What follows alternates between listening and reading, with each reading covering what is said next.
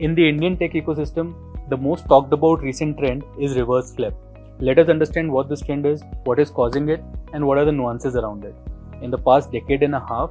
most Indian tech businesses were structured in a manner that while the business operations and the operating entities were in India, the eventual holding company where the fundraising happened, where the cap table is, and which held all the operating assets, whether in India or abroad, was set up abroad. This was done for a few reasons in particular. First is IPO. Every company, every founder, and every investor ideally want the company to be listed on a stock exchange, and that is considered to be the best form of exit. This is no different for tech companies.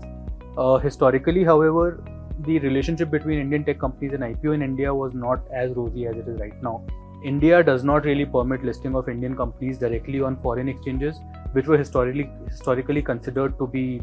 conducive for tech listings. People were also skeptic about depth of Indian markets for tech listing, because most tech companies, once they are successful, they become unicorns and beyond, and they really require deep public markets for listings. And while not all companies would end up reaching IPO stage, just to make sure that this option really existed for them, if they were to grow to that extent that they could go IPO, the holding companies of these tech companies in the last decade and more were set up abroad so that they have that option. Second reason why they set up abroad was it was considered to be that fundraising itself is easier in certain foreign jurisdictions as compared to India, because India does have capital account convertibility restrictions, and in the absence of these capital account convertibility restrictions in other jurisdictions such as Singapore, US, most investors were thought to be preferring those jurisdictions for investments into tech companies in particular. Third, even transfer of shares and eventual M&A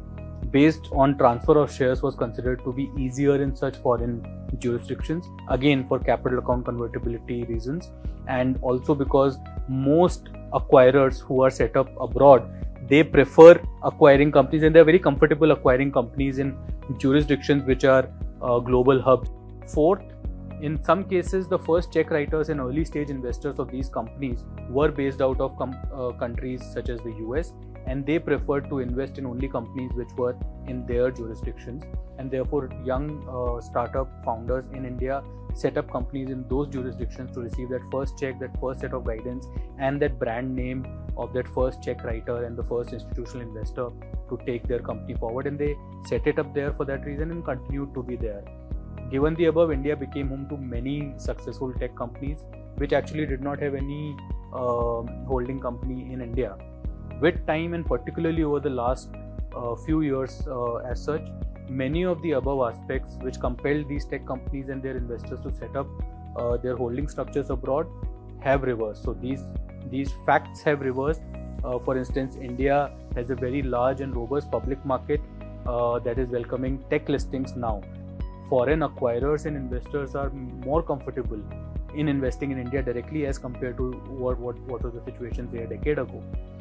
Also, many of these companies with foreign holdcos are either in regulated sectors or they are consumer facing, and from both consumer as well as regulatory side, it is preferable to be in India and list in India, since the brand is recognized in India, and even the regulators prefer having Indian companies operating in regulated sectors and where they have visibility until the last holding company within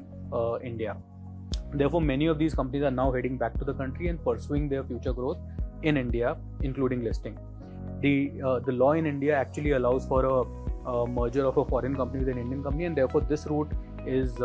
being used the most. In other cases, people are also proceeding with share-based restructuring, resulting in the Indian company being the ultimate holding company pursuant to share transfers and other